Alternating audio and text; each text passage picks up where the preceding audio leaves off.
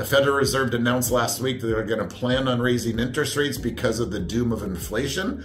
And if you take a look what's happening right now, we believe it's a temporary situation with interest rates because the Fed has said they're going to continue to fight inflation and raise them at least one more time. I don't know if you heard, but the private banks put together a fund of $30 billion to bail out the financial collapse.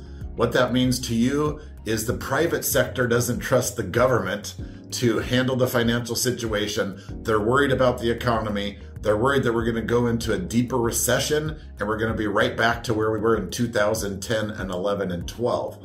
What that means for us in North Dakota is great news. The rest of the country's imploding. And honestly, this is the best time to lock in here as prices will continue to go up in one of the safe havens economically in all of the US.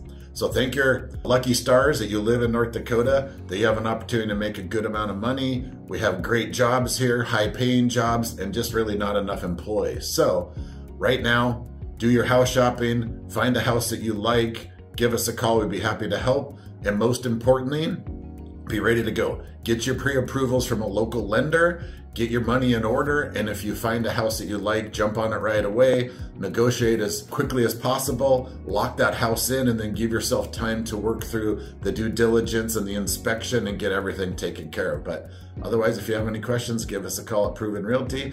We have over 500 happy customers that we've worked with, and we've done over $400 million of closed real estate transactions, and we're here to help you. So check out our website at one of the links below and give us a call if we can help with anything at all.